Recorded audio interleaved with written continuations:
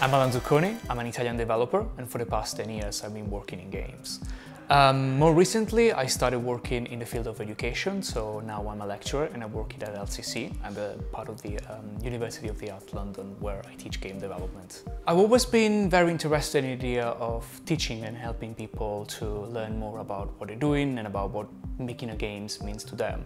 Initially I didn't thought that was going to be part of my long-term career, but I think I've sort of realized quite soon that there are so many games around and there are so many people wanting to make games that suddenly it's getting much easier to teach people how to make games. When I started, I remember that we had no game engine, you know, as we said now. So it was quite challenging because anything you want to do, for example, if it was 3D or if it was images or if it was shaders, graphics, sounds, you had to do everything yourself, in a sense that you didn't have a piece of software that will merge in all of those aspects together.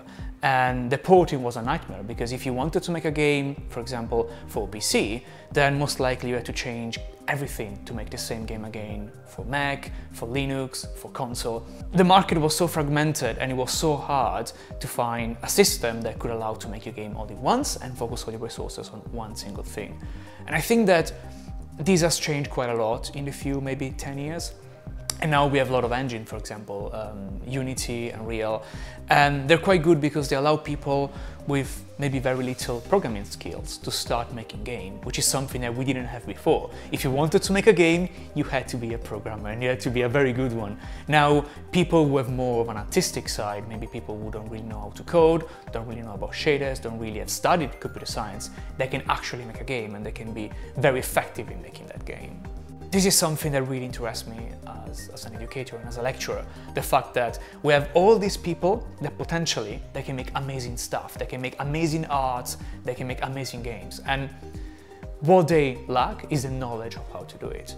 And you know, as much as we have Unity and Unreal and all the online tutorials, this doesn't help them enough for some of them. It's not enough for them to sort of realize how to make games and how to make them games better and effectively.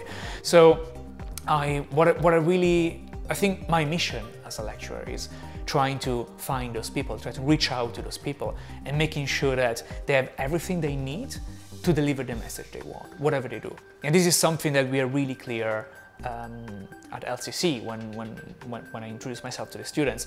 They can make whatever game they want and I'm happy to support them.